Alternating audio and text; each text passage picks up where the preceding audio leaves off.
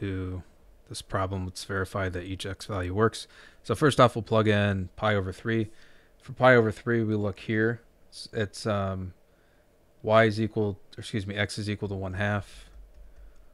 Y is equal to root 3 over 2. And the reason I mention that is because tangent's y over x. So it's going to be root 3 over 2 divided by 1/2, which is the same thing as root 3 over 2 times 2 over 1. 2's cancel out, so we get root 3. And then root 3 minus root 3 does equal 0. So this verifies and checks out. Okay, so then let's try 4 pi over 3. 4 pi over 3 is down here.